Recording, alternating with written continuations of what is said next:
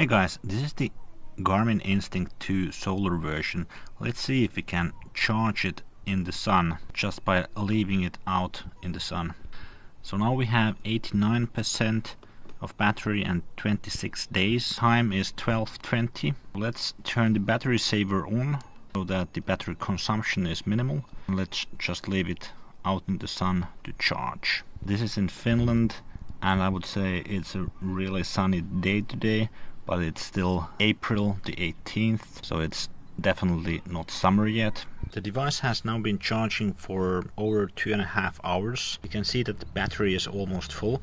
So let's go back into smartwatch mode, turning the battery saver off to check the results. So now we have 94% of battery, so that's plus 5%, and from 26 days to 31 days, so that's 5 days more of battery life.